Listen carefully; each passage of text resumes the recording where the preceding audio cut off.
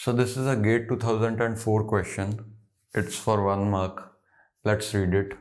Which addressing mode is suitable for program relocation? What is program relocation? Program relocation means when operating system decides to move your program here and there in RAM. That means, say earlier it was loaded at address 240. This is 241, then 242, 243, so on. Now OS decides that this space must be given to some other program and this program must be moved to some other line. Now let's say the new address where it gets relocated is 774. This is program relocation.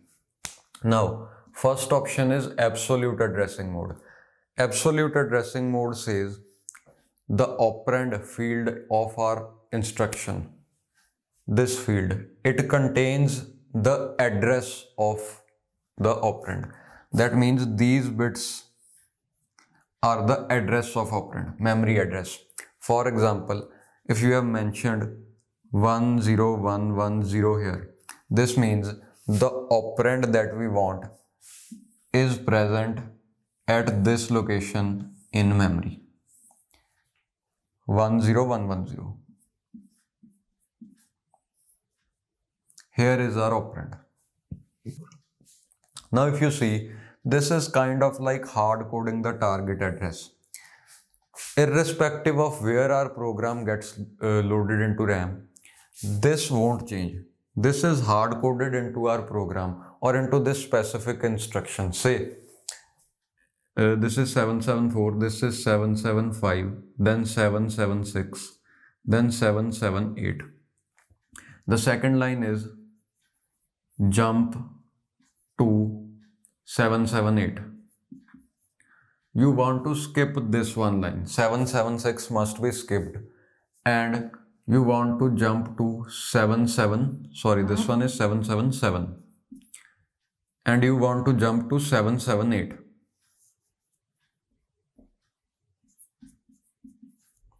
These two lines must be skipped and you want to jump here. So hard coding this value 778 into the instruction means every time our program must be loaded at 774 only. To make this work, every time we need base address equal to 774. That's the only way to skip these two lines. Say someday our OS decides to load this at 100. This address is 100. This is 101. This is 102, 103, 104. Now to skip these two lines, in this case, the address here must be 104, but we have hard coded 778. So this won't work. That means absolute addressing is not a very good choice here. Next one is based. So this I've already discussed in a video, based addressing mode. You first see that. I'll attach the clip here only, then come back. Base register addressing mode. This mode is useful for writing relocatable code. How? Say your program begins from address number 0 inside the primary memory or RAM, and the second line is jump to 4, which means you want to jump from this line to this line and skip these two lines. Okay. This works only if your program begins from address number 0. But what if this address is 100, this address is 101? In that case, you need to jump to the address 104. But that way, every time when you load your program into the RAM, you need to know where is it loaded to make this change. Yeah, you need to write 104 here to skip these two instructions in case the program begins from 100.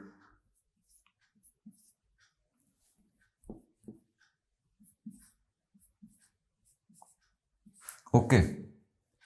That means, say some other day your program is loaded from instruction, the first instruction is loaded to address 343.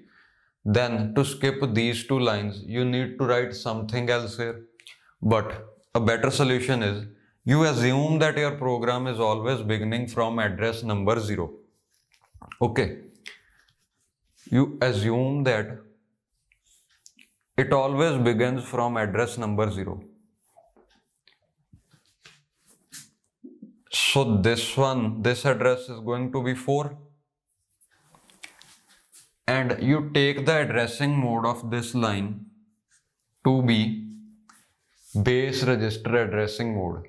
What that means is whatever is written here, 4, you add it to the base address. This is base address of this program. For example, you tried to run this program and OS decided it to start the execution from address number 117. That means your program is loaded from address number 117. Now this is 107th line. Sorry, 17th.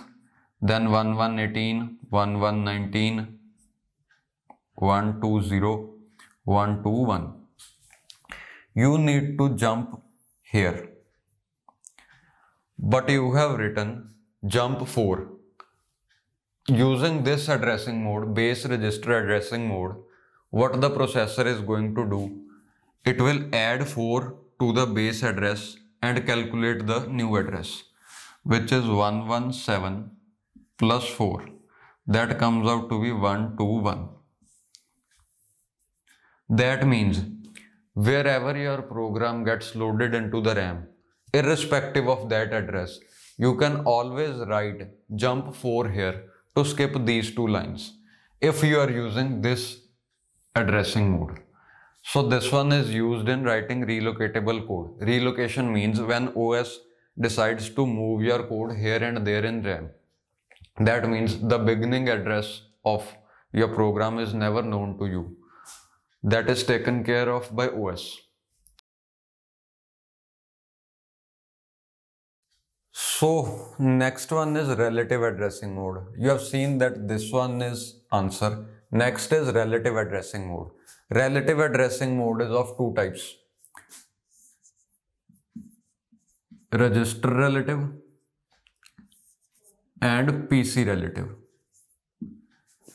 Register relative means this address is relative to some register. PC relative means this address is relative to the current instruction number. PC stores the instruction number, rather the address of next instruction. Now using this PC relative addressing mode, to skip these two lines, what you can do is, you can write jump to 3 and specify that addressing mode of this instruction is PC relative. That means whatever is the current instruction number. Current instruction number is 775. From 775, jump to the third instruction. That means this one, which is equivalent to skipping this and this instruction. So these two instructions are skipped. Now whatever is the base address, means wherever the program gets loaded into the RAM, it will always be these two instructions that are skipped. Whatever their address may be, they will always be skipped because now we are providing the address that is relative to the PC program counter. Now this may even be 2, 3 or 2. It's based on implementation, like PC contains this address. Yeah, when we are executing this instruction, program counter contains the address of next instruction. So from here we need to skip only 2 instructions, okay, or skip to the second instruction. This is first, this is second. So if we write skip 2 or jump to 2, we come here. So 2 or 3, anything will work. That really depends upon the implementation. But the thing is, PC relative can suffice to the situation. Okay. Register relative is very similar to PC relative. In register relative, say we can save this base address. So there's some register in which we save this base address wherever currently our program is loaded, and relative to this base we provide the address. For example, here we need 0th, 1st, 2nd, 3rd, 4th. We need to go to the 4th address, so we write skip to 4. Whatsoever be the base address, it's saved in some register and we skip to 4th line from that base address. That means target address in this case is this register plus address given in the instruction, or it's also called offset sometimes, 4. Okay, so next one is indirect addressing mode. This also I've recorded in maybe GATE 2001 question. So you can see that this won't work. I'll attach the clip next. Okay. This addressing mode is mostly used for pointers. That is going to be the effective address. Say we have saved here 111100. Now you go to this address and find the actual operand there. So say this address is here 111100, and here you have saved the actual operand. It may be 39, say. That means whatever we are saving in this location specified by the address given in operand field, contains the address of actual operand. Yeah, this contains the address of actual operand. It looks very similar to the concept of pointers. That's what pointers do. For example, you have saved a pointer here. Pointer itself contains the address. It may contain this address. We'll take an example. Say int k is equal to 30 and int star ptr is equal to address of k. Now k is a normal integer variable and ptr is a pointer pointing to k. What that means, ptr is going to contain the address of k. This location, this one, can be ptr and it contains the address of k. This location can be k, this location can be ptr, say for example. Now ptr contains the address of k. That's how pointers work. So indirect addressing mode is very suitable for implementing pointers. X matches to 2.